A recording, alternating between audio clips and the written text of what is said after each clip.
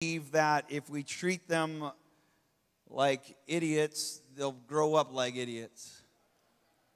But if you train them up like soldiers and arrows in a hand of a mighty warrior, you're going to raise up something powerful. And to see, man, I would venture to say definitely over 3/4 of this room raised their hand that received the Holy Ghost at the age of 9 or younger. I received the Holy Ghost when I was 9 years old.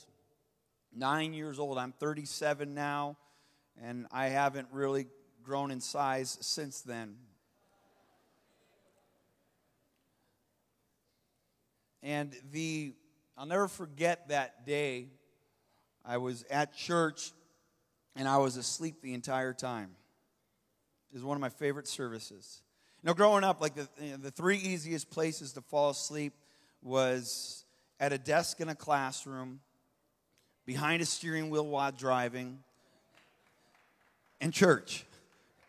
The three easiest places for me to fall asleep. And but I was there 9 years old, and I fell asleep the entire church service. And then someone woke me up. That was the cue that service was over, and it was time to go run in the parking lot in the hood of Southside Chicago. We had church in the hood. We had people. This one lady got shot in the church from outside in the parking lot, blood squirting all over. It was pretty cool.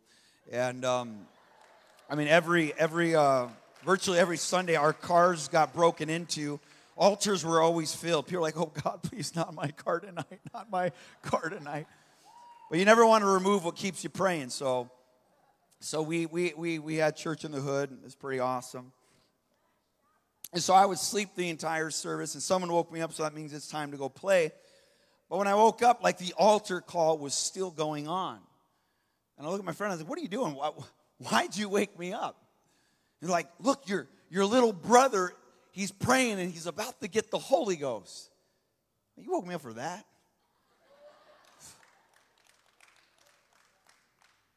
And so I'm staring and watching my little brother, praying, and all these people around him. And I'm like, what a little jerk. He just wants attention.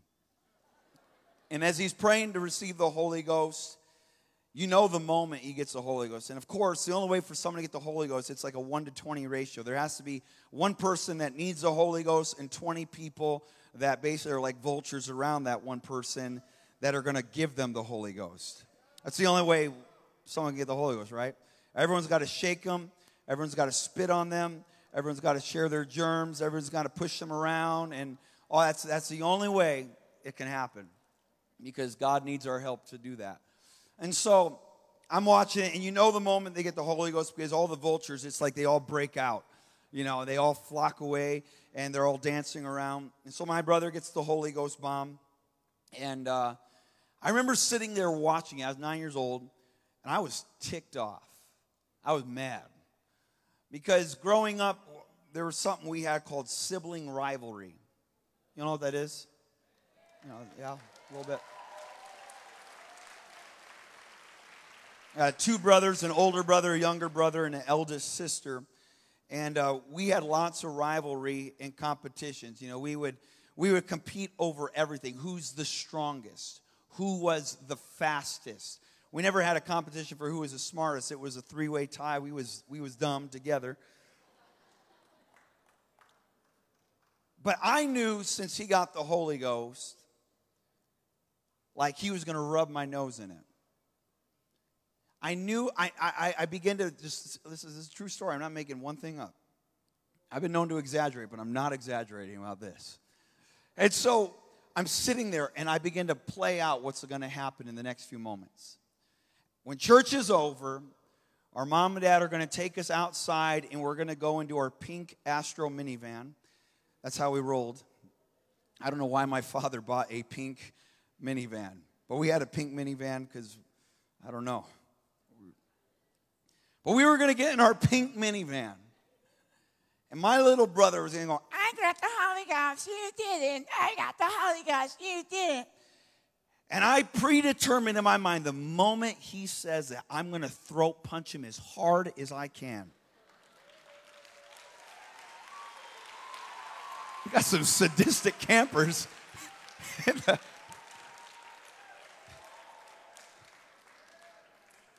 I'm going to have to change direction here in just a moment. Preach love, mercy, grace, forgiveness. But I was going to hit him as hard as I could. And then I was going to open the sliding door of the minivan, jump out, run away from home, and live on the train tracks the rest of my life. I had it all figured out at the age of 9.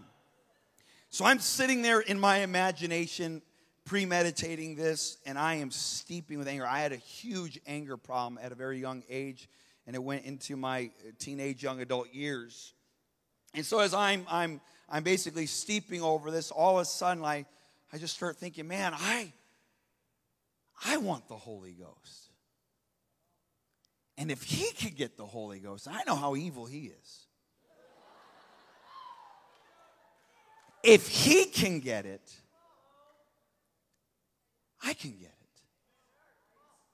And then I begin to cry and I begin to repent and I begin to ask God for forgiveness for wanting to punch my little brother. And I began to cry out to God, and God filled me with the Holy Ghost at the age of 9, and my little brother was 7. And when we got into our pink minivan, we said, Happy Mother's Day. It was an awesome moment that my little brother and I got to celebrate with our family and our mother on Mother's Day, and God gave us the gift of the Holy Ghost. I shared a little bit with you. I haven't always served the Lord. I backslid from my 6th grade year to my senior year. And I pursued the things of this world. And I was pretty adamant against the church. And I caused a lot of problems. And that's a whole other story for a whole other day. But I intentionally fought against the church. I caused lots of significant problems. But I remember when I was 18 years old, it was just about 1-2 months before I graduated, my pastor was preaching a service, and I was sitting there, and he preached a sermon with such conviction, and as he began to talk about the consequence of sin and talk about hell itself, I can feel the heat of the pit of hell. I can feel the flames reaching out for my feet. I can feel the intensity of it, and conviction got a hold of me. And I ran to that altar, and every ounce of fluid that can come out of my eyes and nose was dispensed upon the altar that day. And God forgave me, and God restored me into the church. It was a very powerful, very real moment. But when I prayed through, I had a number of struggles in my mind, and I had a lot of things I was putting the weights in the balances. I was wanting to count the cost of the decision I was beginning to make. Because I determined, look, I only got one shot at this thing called life. I don't know how long I'm going to live, but however long I live, I don't want to be a part of something that is fake. I don't want to be a part of something that is just a family tradition. And I don't want to give my life to something that is a cult. These are all things going through my mind at 18 years old. I said, you know what? That experience was very powerful, but I want to get this for myself. I want personal revelation. I want personal understanding. And I begin to go through the core doctrines of our apostolic faith, and I begin to take those and just kind of finally comb through the Word of God and try to figure out whether or not what I am a part of is real or not. And one by one, I began to see things as true, as true, as true. And one of the hurdles I had was about the doctrine of the Holy Ghost. Everyone say the Holy Ghost. I struggled with this idea a little bit about the speaking in tongues. That was my experience when I was 9 years old. I am thankful for my experience at such a young age. But when you are filled with the Holy Ghost at such a young age, when you get older, you can become cynical. You can become jaded, and you can look back to that experience and begin to question that experience. Was that real? Was that genuine, or was I brainwashed? Was I just mimicking my surroundings? Was I just given to an emotional euphoria at that peer-pressured moment? God's going to help us here in just a few moments, all right? I had these real struggles going through my mind receiving the Holy Ghost at a young age. There's a lot of opinions about the Holy Ghost. There's a lot of teachings about the Holy Ghost, especially when we talk about speaking in tongues. Some people say it doesn't exist.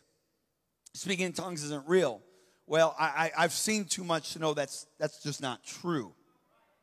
It's just not true. But I've heard people, as I would sit and have discussions about the Holy Ghost with various friends and acquaintances trying to figure things out, people say, well, it's of the devil. That speaking in tongues is demonic. And it just takes a little research in the scripture in the opening of the birthday of the church in the book of Acts chapter 2 when the Holy Ghost is first poured out, that you find out when they began to speak in other tongues, it says they magnified and spoke of the wonderful works of God. Ain't no devil praising God. Ain't no devil talking about how great God is. So I'm like, well, that can't be true. But then there is the camp of theology that begins to try to discredit this whole speaking in tongues phenomenon, saying, it's just gibberish. It's just this emotional jargon that you get worked up and you just spit stuff out.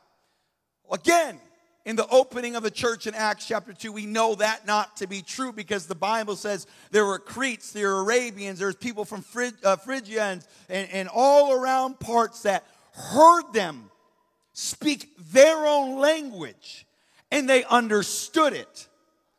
So that discredits the idea that this Holy Ghost outpouring is just gibberish. That it's just some sort of emotional makeup that you throw out there and then you feel better about yourself. And so I got that checked off. And I'm like, okay, this is not of the devil and this is not gibberish. But the one thing I found myself struggling with was the other camp of theology, the teaching, the doctrine that speaking in tongues is real, that it does happen today, but it's just one of the 9 gifts of the Spirit, and not everybody experiences speaking in tongues. Anyone ever heard that before? A couple people? Well, if you haven't heard it, you will hear it one day if you are engaging people with conversation, trying to help them have a conversion experience. And that was a struggle because I would sit there and talk with people that would justify saying, look, I have the Spirit of God, but I don't speak with tongues. I'm full of God's Spirit, but I don't speak with tongues. And they would go to 1 Corinthians chapter 12, and they would read from verses 9 on through to verse 10 and verse 11, and they would talk about these 9 gifts of the Spirit. And they say, see, Mark, you can have the gift, you can have the Holy Ghost and not have the gift of prophecy.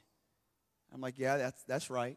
See, you can have the gift of the Holy Ghost, but not have the gifts of healing. Yeah, I agree with that. See, you can have the Spirit and not have the working of miracles. Yeah, I see that. You can have the gift of the Holy Ghost, but not have the gift of wisdom. Oh, I know that. You can have the Holy Ghost and not have a word of knowledge.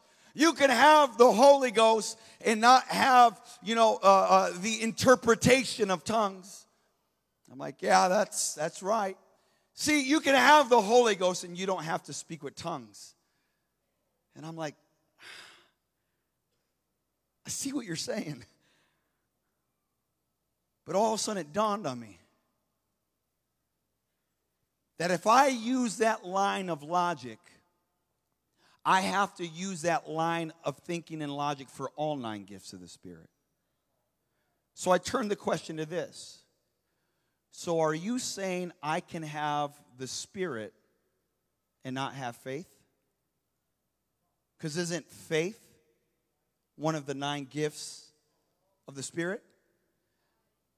Because I thought in Ephesians chapter 2 verse 8, for by grace through are you saved? How can I have the Spirit and not have faith? If it takes faith to be saved.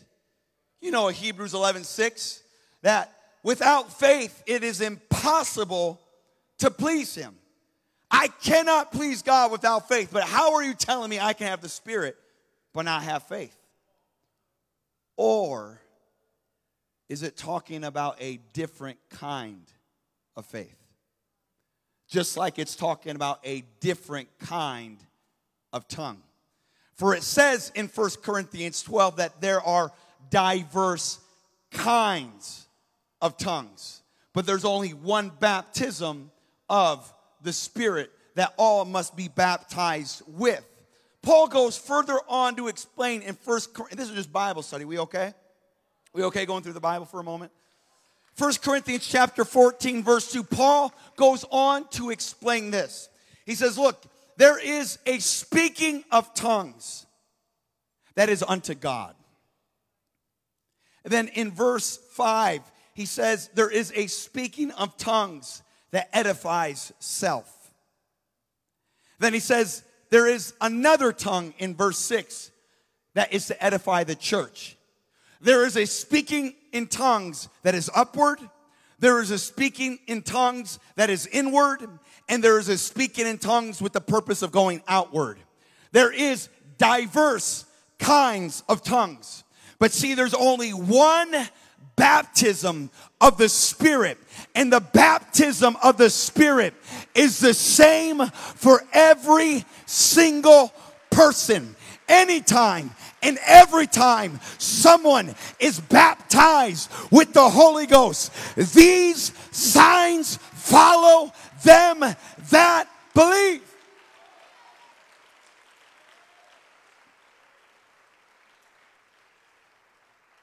It's important we have a revelation of where we stand, as we talked about yesterday, because there will be confrontation.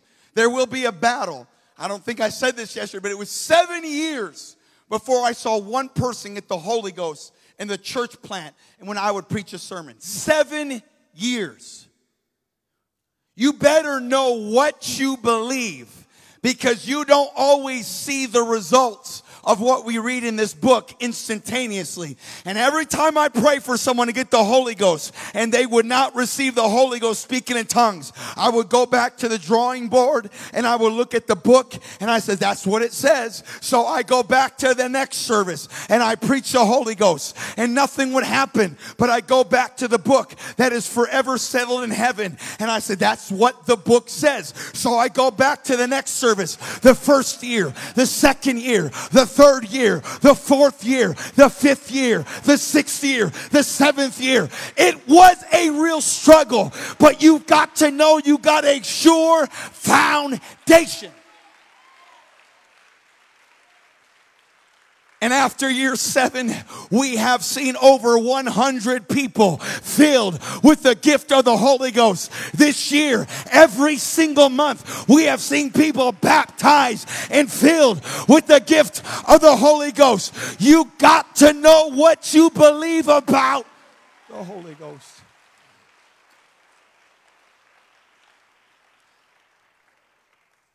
I remember, even after those things that I found in the scripture, I still struggle a little bit with this idea. Well, you know, the Bible's a book that's going to defend itself, obviously. And I remember being at a church camp, and there was this 9-year-old boy. My heart goes out to him. He's got Hurler's disease. If you saw him, you would recognize instantly something is different. Something is off. And his growth is stunted, and he's just a sweet boy. And he would, year after year, he would pray to receive the Holy Ghost. I'm like, man, this sweet little kid, what sins does he have to ask God to forgive him? What's the worst thing he's done? Like misplace his Bible trading cards? And so my heart went out to him, and I remember the year that he got the Holy Ghost. He came to the front, he received the Holy Ghost, and he began to jump up and down. And one of his friends, his age, came by him to rejoice with him, and they freaked out, and they ran to their mom and dad. And they grabbed the mother. The mother came, and she heard the boy worshiping God. And she was just amazed, and she ran and got her husband, and all three of them were just blown out of their mind. This was a family that was out of Haiti, and they practiced witchcraft, and they were around this 9-year-old boy, and they could hear him speaking in their native tongue, Creole. And he began to declare, the enemy is under my feet. The enemy is under my feet. I say all that to say this. This is that which was spoken by the prophet Joel. You are not a part of a cult. You are not a part of some sort of brainwash movement of just high peak emotionalism that peer pressures people into speak a few syllables. What you are a part of is powerful. And what you are a part of is the real thing.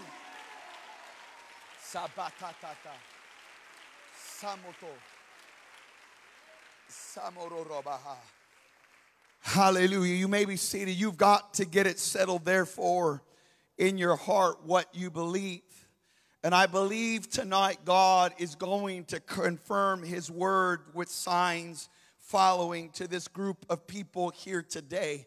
There's many reasons why God chose speaking in tongues. One, you can read James chapter 3, verses 1 through 3. It says, my brethren, be not many masters, knowing that in many things we offend all. And if any man offend not in word, he's able to bridle the whole body. And it speaks about all the wild beasts, the animals of this earth that we have tamed and have been tamed. But the tongue can no man tame. From the abundance of the heart, the mouth speaks. And the tongue is the steering wheel of your life. It sets the course, the direction. It's set on fire of hell. And basically, if you think of yourself as an automobile and you think your tongue as the steering wheel, which is going the wrong direction, you're on a highway to hell. When you surrender to Jesus completely and fully and you let him, you lift your hands and you say, Jesus, take the wheel, and you let him take the wheel, and he'll give you a U-turn. He'll give you an about face, and he'll send you on the right course, on the right direction, on a highway of holiness, on the way to heaven.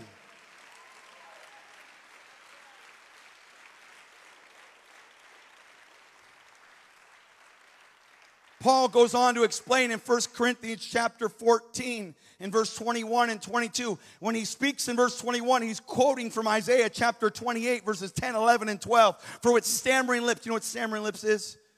You know, when you're cold, well, you don't get cold in Mississippi. And when you're in South Dakota and it's negative 40 degrees, your mouth does this. That's stammering lips. The Bible says with stammering lips, that means God's presence is in the proximity. But another tongue is when God is within and his spirit begins to speak through you. It says, well, I speak to this people, and this is the rest where he causes the weary to rest. This is the refreshing. But Paul uses that in 1 Corinthians 14, 21 and 22. And he says, look, I'm letting you know that is the sign. And he says, wherefore tongues are for a sign, not to them that believe, but for them that believe not. Someone who is not a believer, who is yet to experience the new birth experience of speaking in tongues. He says tongues signals to them when they have received the gift of the Holy Ghost. God is so gracious, so merciful to say, I want you to know that you know when you receive the Holy Ghost. I will signal it to you. And from the abundance of your heart, your mouth is going to speak that Jesus is at the helm. Jesus is at the steering wheel.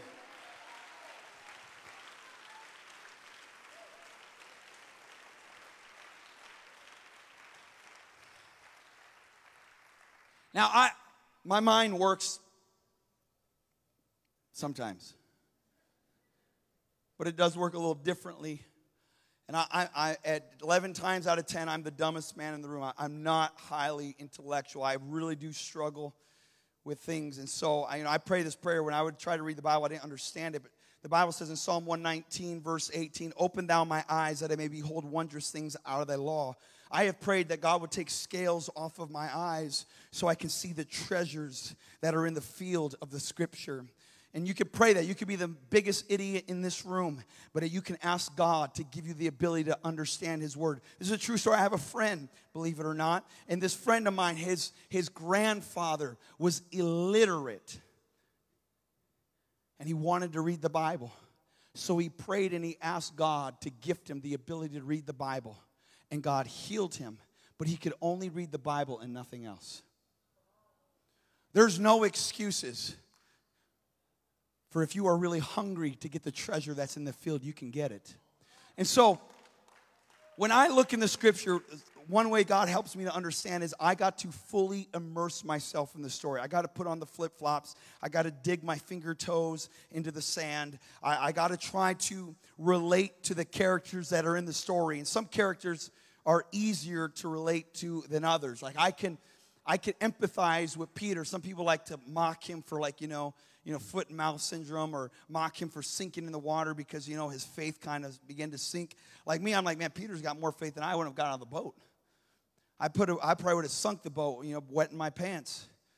I'm like, that guy's got more faith than I do. And there's other people in the Bible, I don't have a ever-loving clue what it's like to be. I don't know what it'd be like to be Zacchaeus. Am I moving too fast for you? I'm sorry. Great humor in the room. And so that's what I do. I immerse myself in the story, and I try to become one of the characters in the Bible. And one day, it dawned on me that there were two characters I never thought what it would be like to be. I never thought, what would it be like to be an angel? And what would it be like to be a demon? What goes through an angel's mind? What goes through a demon's mind?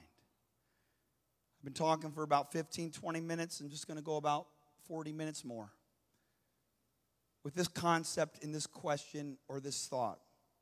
Angels and demons' curiosity. What goes through an angel's mind? What goes through a demon's mind? God, I pray you help us these next few moments. I need you, Jesus, for without you I can do nothing. It is not by my might, it is not by my power, it is by your Spirit. And I pray, God, that you would arrest the attention of every person in this room, because I believe you are going to confirm your word with signs following. Lord, we're trying to lay the groundwork of Scripture so there's a foundation that we can build upon. And I pray, God, that your Spirit would launch forth in the next few moments. Someone say, in Jesus' name. Angels and demons' curiosity. What would it be like to be an angel? Some of you girls are like, I already know. Whatever. Amen. What would it be like to be an angel? Perfect. Sinless. In the presence of... Is there a chair? I saw like a chair over there. Can someone grab me a chair? Brother Axeman. Your brother Phil's the one that throws the axes, right? Yeah. His last name's Hickman, but it's supposed to be Axeman. It's not funny either. Nobody laughs in Mississippi.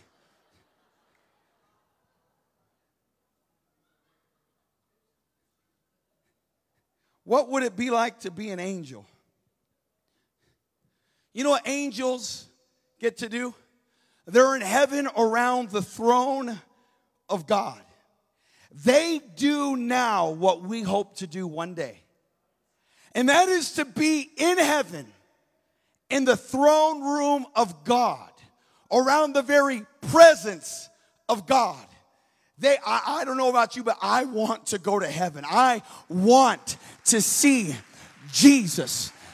The Bible says in the book of Revelation, chapter 4 and verse 2, immediately I was in the Spirit, and behold, a throne was set in heaven, and one sat on that throne. There is one that sits on the throne. It is the King of Kings. It is the Lord of Lords. And he has a name written on his thigh. It's Jesus, the King of Kings and the Lord of Lords. When we get to heaven, it's not going to be a game of musical chairs that people take turns getting worship. When we get to heaven, we will see Jesus and we will worship. These angels in heaven worshiping the one who sits on the throne. And the Bible says that they sing a song. I love singing songs. I remember I had a pretty big beef with 7-Eleven songs. 7 words sung 11 times over and over and over again. On and on and on and on it goes. When this song stops, no one really knows. Your love never fails. And I would get aggravated sometimes. You can sing that song if you want. It's okay. Like, my wife and I were a little different when it comes to music. When I find a song I like, I play the mess out of it all day on repeat one. I wear it out as fast as I can. And it doesn't ever get old. Like, it just keeps like feeding in the fuel of the joy of that song that I'm listening to. And I used to not like the 7-Eleven songs until I read the Bible and I found out there is a song in heaven that doesn't have a lot of words. And it just goes like this. Holy, holy, holy is the Lord God Almighty. Holy, holy, holy is the Lord God Almighty. I could see Gabriel and angel. The first time they sung that song, they're like, man, that's so good. Let's put that on repeat eternity. Because you cannot ever over-expound holiness. For holiness is not weakness. Holiness is who our God is. Holiness to the Lord. We praise Him in the beauty of holiness.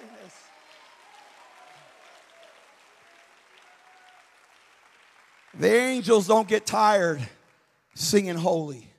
God forbid the church get tired of talking about holy, holy, holy. What goes through an angel's mind? It's curiosity. What would ever distract him from the most awesome thing to be a part of, and that is to be in the very presence of God. We hope to be here one day. We hope to cast our crowns at this throne one day. We hope to be here. The angels are here. What would ever distract an angel from the holy things? I take our attention to 1 Peter 1:12. Unto whom it was revealed, not unto themselves, but to us did they minister the things which are now reported unto you by them that have preached the gospel. Someone say the gospel. The gospel unto you with the Holy Ghost. There is no gospel without the Holy Ghost, by the way. The gospel unto you with the Holy Ghost sent down from heaven. Which things the angels desire to look into. An angel that gets to be in the very presence of God and say, holy, holy, holy. The only thing that goes through their mind are holy things, sacred things, awesome things. Holy, Cinnamon Toast Crunch, coffee, things that are of God.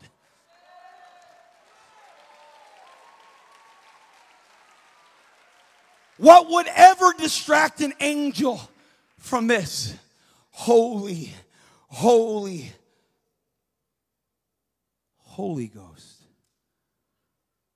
What is going on down there? See, the angels get to be around God, but you and I get to be filled with the presence of God. An angel who has never sinned gets to be in God's proximity. But you who have sinned and fallen short of the glory of God, God says, I'll put a throne in your heart and I'll sit there and I will live with you.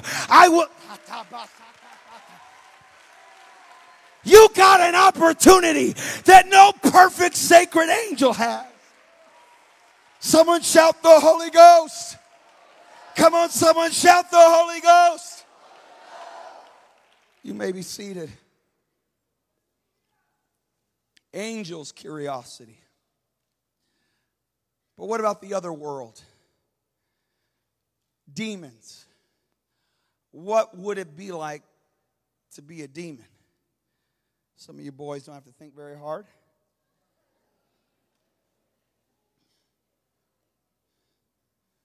What goes through the mind of a devil? He's always trying to take advantage of us, as it says in 2 Corinthians 2:11. We ought not to be ignorant concerning his devices and methods. We need to know how the enemy is operating. 2 Corinthians 11:14, we don't want him to get an advantage over us because he has the ability to transform himself as an angel of light. You know, angels, when you start talking about angels and demons, like weird people show up. And just a quick commercial. As we're talking about angels and demons, please don't tell me your angel and demon stories after service. Brother Caleb Herring wants to hear everyone's angel and demon story after service. And I will give you his personal cell phone if you could put that on the screen right now. No, I'm just kidding.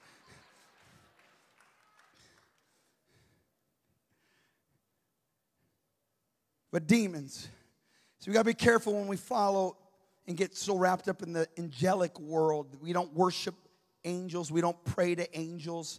And Paul said it like this in Galatians 1:8-9. Though we are an angel from heaven, preach any other gospel than that which was preached unto you, let him be accursed. No matter how spiritual you think you are and how spiritual you get, and no matter how many angels you see and visitations you have, if it is contrary to the word of God, it is not of God. It can preach good, it can sound good, but if it's not word-based, it doesn't matter. And so, what would go through a devil's mind? The Bible says in the book of John 8:44 that the devil is a liar and that he is the father of it. There is no truth in this adversary that we are up against. The Bible says in John 10:10, the devil is a thief. He's come to steal, to kill, and to destroy. That is what he is about, as it says in Peter 5:8. Our adversary, he is as a roaring lion, roaming about, seeking whom he may devour. The devil's not your homeboy. He's not your BFF. He's not there to take care of you. He will see the devil. This may sound wrong, but the devil's not racist. He's not prejudiced. He's not sexist. It doesn't matter what race you are. It doesn't matter what background you come from, whether you're male or female. He treats us all the same. He wants to steal, to kill, and to destroy.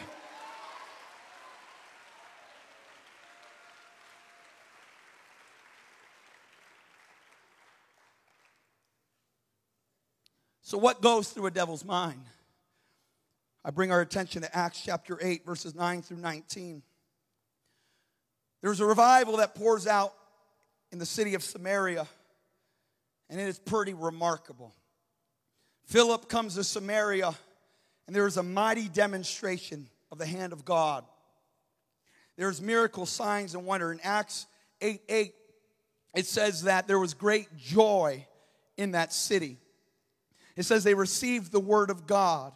It says that people were healed. Demons were cast out of people. It was amazing.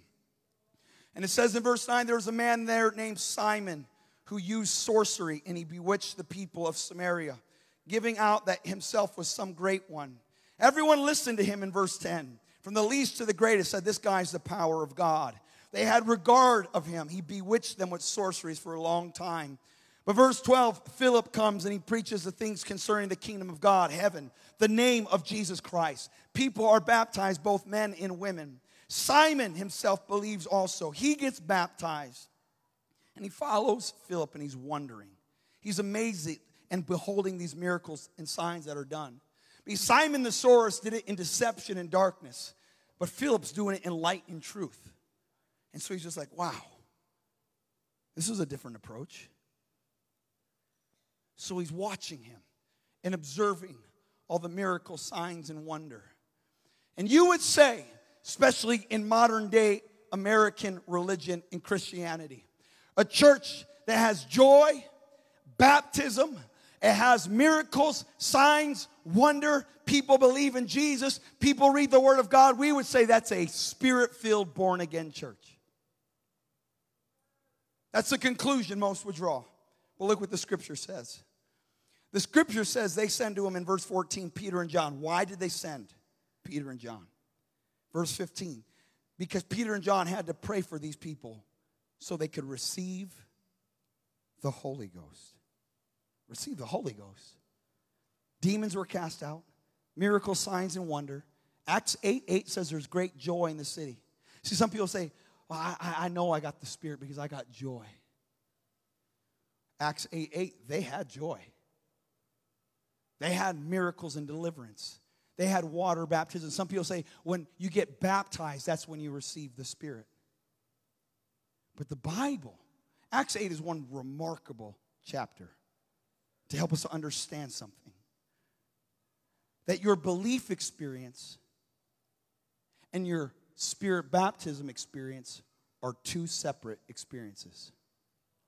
So they pray that they receive the Holy Ghost, because in verse 16 it says, none of them had received the Holy Ghost. They were only baptized in the name of the Lord Jesus Christ. And then they laid their hands on these people, and they received the Holy Ghost. And Simon saw that through the laying on of the apostles' hands, the Holy Ghost was given, and he offered them money. What did Simon see that he would pull out his wallet and say, I want that power? Do we really believe, though it does not specifically mention tongues? Neither does Joel 2:28, but that's what Peter used on the book of Acts chapter 2 to explain what the outpouring of speaking in tongues was. This is that which was spoken by the prophet Joel. In the last days, saith Lord, I will pour out of my spirit upon all flesh. Do we believe that Simon the sorcerer saw the apostles lay hands upon these people and they're like,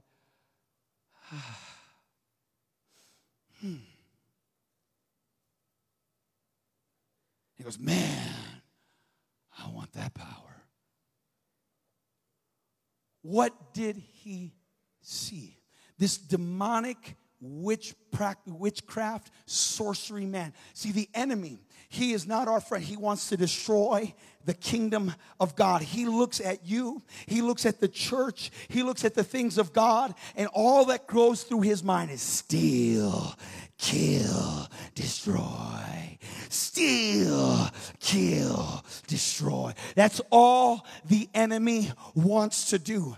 But this man that's been full of the devil saw somebody receive the Holy Ghost, and he offered money that day. He saw something he never. Let me just say this real fast. If you're here today and you have never received the Holy Ghost, you have never spoken in other tongues, and you're here and you are not accustomed to this culture, this setting of Pentecost, you might come from a non-church background or a different church background, whether it be Baptist, whether it be Methodist, whether it be Catholic, whether it be Lutheran. We're not here mocking you. We're not here to insult you. We're not here to slam damn and condemn you. We're not here to make you feel inferior or uncomfortable. But listen, hold on. Before you get mad, saying, how dare you? How dare you say, I don't have the Spirit of God because I haven't been filled with the Holy Ghost. God's changed me. God, I felt His presence. I cried. I prayed and God healed my grandmother of cancer. I prayed and God set me free from pornography. I believe everything you're saying. Because we just read in Acts chapter 8 where people prayed sincerely and God healed them and God delivered them and God set them free and God even gave them great joy in that city. See, it's kind of like this bottle of water. Like if you think of the Holy Ghost like this, if I was to pour this on my face,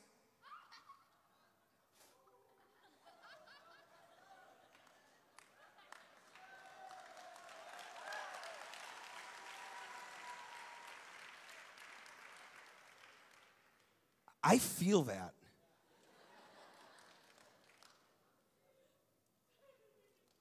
Now I'm filled with it. Two different things.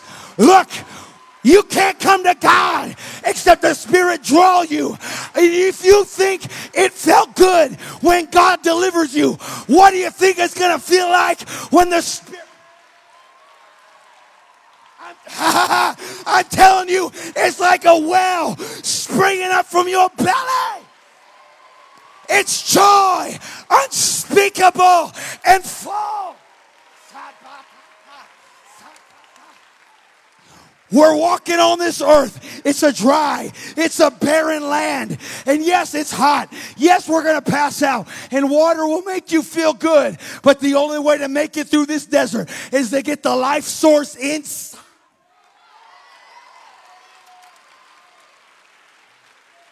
Oh, taste and see that the Lord is good. I'm telling you, God is about to pour out the Holy Ghost in a fashion beyond feeling His presence, but being filled with His presence.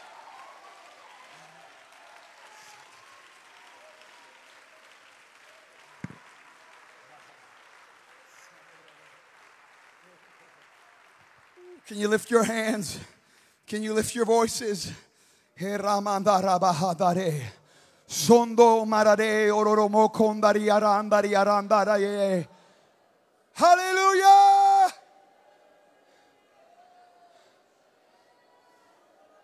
Samara. Samara.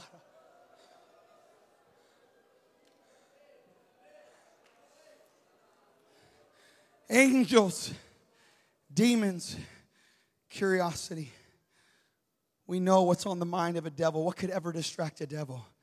From steal, kill, destroy. Things of darkness on that enemy's mind. Things that are not of God. Steal, kill, Diet Coke, artificial sweetener. Things that are not of God. You know. I just lost every preacher in the house because it's like the official beverage of Pentecost, Diet Coke. But the things that go through the enemy's mind, what can ever distract him? What can ever get his curiosity? And we read about a man that has been entertained by devils and been possessed by devils and used by the devil. Steal, kill, destroy. Steal, kill. What's this Holy Ghost? And Simon the sorcerer on that day saw something he's never seen before. A child of God filled with the Holy Ghost. And the same devil then is the same devil now. He'll hang out in a city and everything will be at peace until someone's filled with the Holy Ghost. And he pulls out that pocketbook and he says, I'll buy that from you. I'll give you this money if you give me that power. Because the devil knows the power of the Holy Ghost. There is a battle in this last day to get people to sell out when it comes to the Holy Ghost. We have become a church that has greater comfort and fitting in than we've ever had before. We know how to blend in with other denominations. We know how to blend in the rest of the church scope. In fact, they are coveting and desiring some of the things that we have and that we enjoy, while we're coveting and desiring the things that they have and they enjoy. It's so interesting dichotomy that we are finding ourselves in right now. And there is this pressure upon us to be more user-friendly kind of church. How can we increase the traffic into this building without scaring them and driving them off? And so there is this temptation to reduce the amount of speaking in tongues demonstration, to suppress the spirit and tell people to be a little more professional in the pulpit and to carry themselves a little more proper and just be a little more pristine and be a little more professional. There is this tremendous, anyone ever bring someone to church before? You know, the pastor, come on, bring someone to church, bring someone to church, bring someone to church. You're like, yeah, but you guys are weird. And you're fitting in the school. And finally, you work up the courage to bring a friend to church. And you come to church and you set them down. And you're just like, oh, God, please, please, please, not a weird service. Please, not a weird service. Please, nothing creepy. I pray Sister Shanae is not here tonight because she's crazy. She is flat out crazy. And you look around and Sister Shanae didn't come. You're like, oh, thank God. We're going to have a chill service. And then they open up the song with Amazing Grace. And all of a sudden, Sister Shanae comes in. You're like, oh, she's here. But she can't dance to this song. This is too slow of a song. We're okay. Amazing grace, But what we don't know is that was a song that she heard when she first got in the church. And all of a sudden and we feel all embarrassed, intimidated, and scared. But listen, the reason why anyone would walk through the doors of your church is they're looking for something they have yet to find. And you have found the well of salvation. You have found the gift of the Holy Ghost. You have found that great treasure.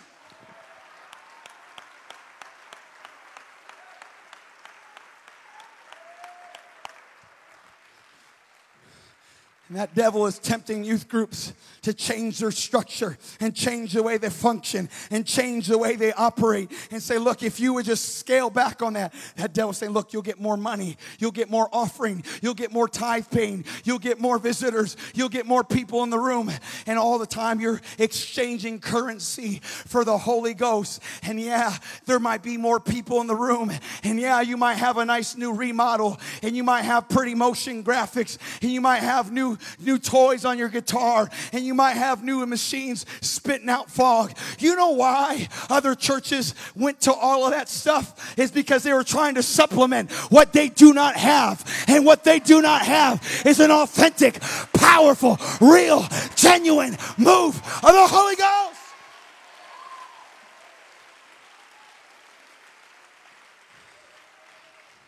I am not attacking any church in this room that has these things. I think we should strive to be the best we can and have a spirit of excellence and give the most proper presentation that we know to give, because it reflects how we feel about the church. I want the church to be great. I want it to be beautiful. I want it to look good. But may we remember, it's not the smoke machine. It's not the lights. It's not the guitar solo. It's not the singers. It's the Holy Ghost.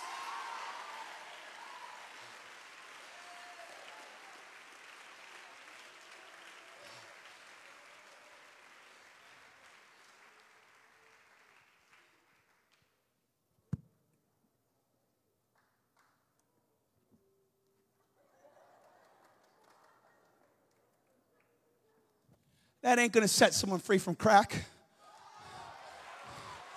That going to set someone free that's struggling with pornography. Look, I thank God for talented music. And musicians, however many hours you put into your instrument, I hope you got some hours in prayer. I hope you got some hours in speaking in tongues, interceding for the worship set you're about to be part of. It's not about your professionalism and your skill set and your ability. It's the Holy Ghost working through your hands.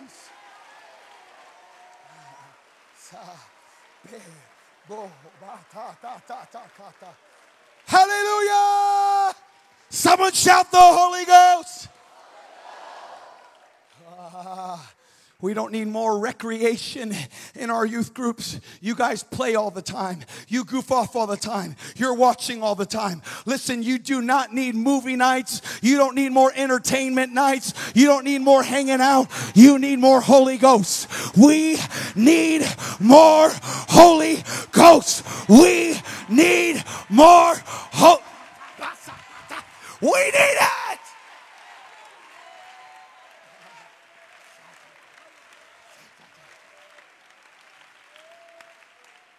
Could you lift your hands?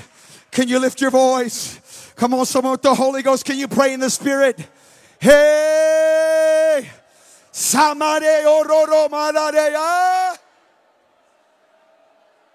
Come on, pray in the Holy Ghost.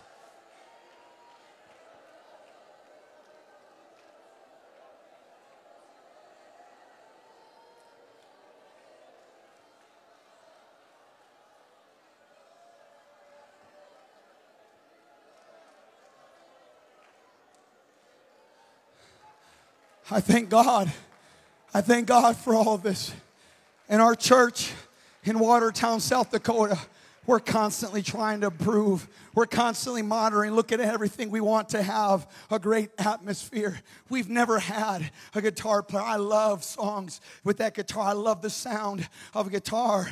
But you go to our church, we don't have the best this. We don't have the best that. But we do have the Holy Ghost. And just a couple months ago, in the worship set that you may have laughed off and thought was not very good, a man lifted up his hands with a disease, with warts and cracks and blood all over his hands. There, anytime he would close, he'd have to bandage and put bandage on there and pain, all these kinds of things in his hands. But when he lifted up his hands and began to worship, there was an anointed drummer that prays an hour a day. There was an anointed piano player that prays an hour a day. There was anointed singers that sing and anoint and pray an hour a day. And them, as they sang under the power of the Holy Ghost, that man lifted up his hands and God healed him instantaneously. I'm telling you, the Holy Ghost can do more.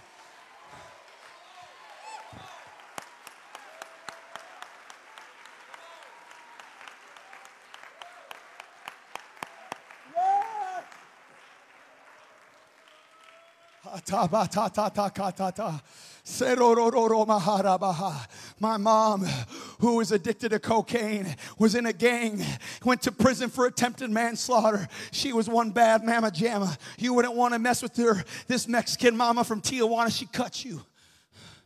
You don't mess with her. She was bad. She was tough. Struck fear in people. But on the verge of her marriage being broken and her life falling to pieces, she was invited to a rinky-dinky, stinky little Pentecostal church that couldn't carry a tune in a bucket. And she sat there without any professional nothing.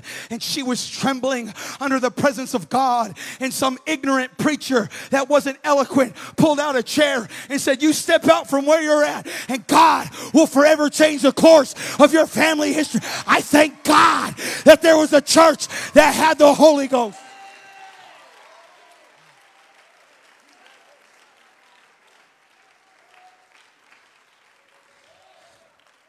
I speak to every home missions work in this house right now.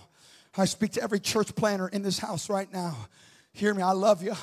I honor you, and I know the pressure that you feel and that you face, because there is a pressure upon us to try to present some sort of numbers of effectiveness within a certain amount of time frame. I've been at it for 15 years, and it seems as if it has been failure after failure after failure. You look at your bank account and you look at your presentation, and it feels like you got nothing much to show for it. But if you got the Holy Ghost, you have everything.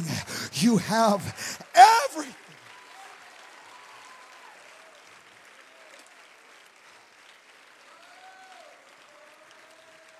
Someone shout the Holy Ghost.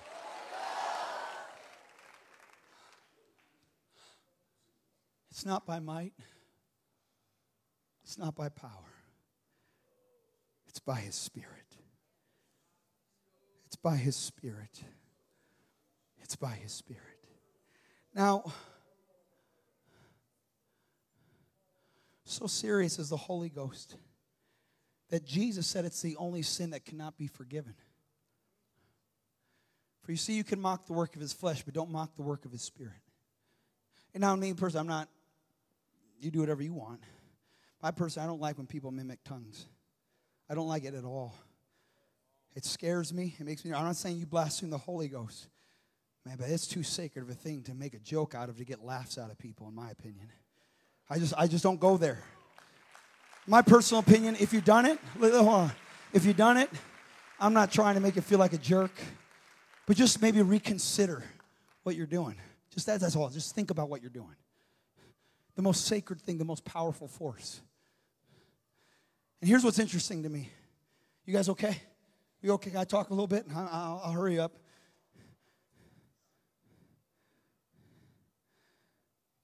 The most two powerful forces outside of this world. Heaven above. Hell beneath, and us in between.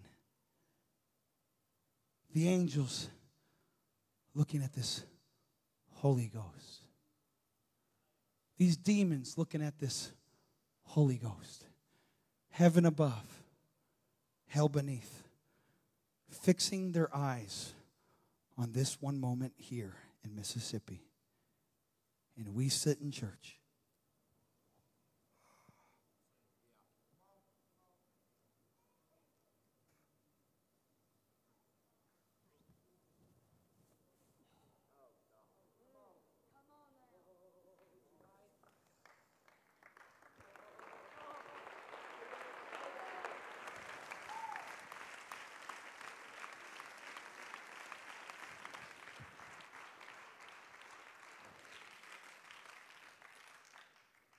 Something's wrong. Something is eerily wrong. When these two powerful forces are locked in this moment and we're checked out, Sunday after Sunday after Sunday, you just sit chill in your pew, in your chair, and you're sitting there criticizing the musicians, criticizing the sermon, yawning. You just don't enjoy yourself. You're saying, well, I wish we would have this. I wish we would. You're missing a powerful moment called the Holy Ghost. God, wake us up to the power. Wake us up to the sacredness. Wake us up to the realization and revelation of the Holy Ghost. Someone shout the Holy Ghost. The most powerful, awesome force this side of eternity. The irony, the conundrum, is the Bible gives us this interesting insight in 1 Corinthians 14:32. That the spirit of the prophet is subject to the prophet. Meaning, you could be shouting in tongues, speaking in tongues, running around, jumping. And the preacher says, I'd like you to return to your seat. You know what that means? You have the ability to reel it in, cooperate with the man of God, and go back to your seat. Don't get so spiritual where you try to speak in tongues louder than the direction trying to be given from the ministry.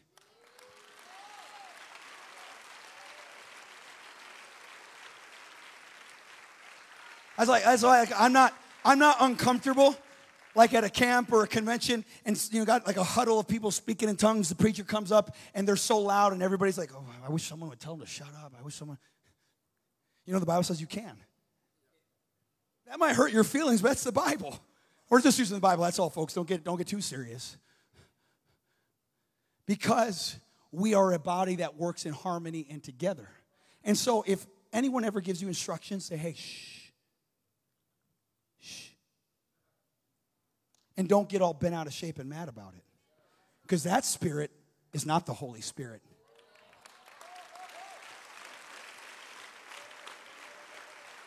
Because it says things are done in decency and in order. But it is amazing to me that the most powerful force can be reeled in. What does the scripture say? It says, quench not the spirit in 1 Thessalonians 5:19. You know why it says quench not the spirit? Because you have the ability to quench the spirit.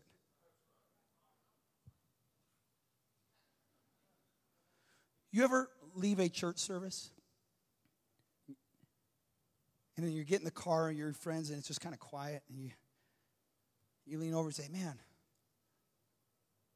is it me or did it feel like something more was about to happen in church service? You ever think that? You know why you're thinking that? Is because more than likely something more was supposed to happen in that service. But why did it not happen? We quenched the Spirit.